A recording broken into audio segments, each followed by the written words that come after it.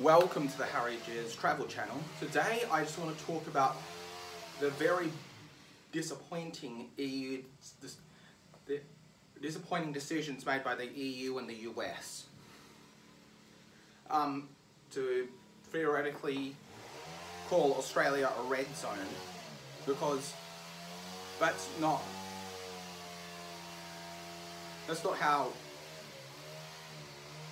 we made,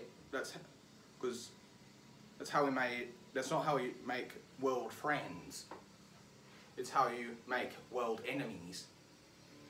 So the US decided to make Australia their highest zone before banning them, and pretty much the EU has said it's, if you're coming from Australia, depending on which country you're going to, you might have to do certain load of tests. This is not good enough. The EU are spreading dangerous rumours about Australia that I do not like. And so are the US. The US is one of our most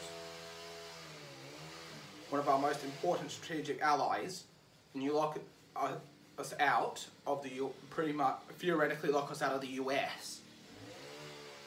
This is not good enough. End of video. Harry Jez out.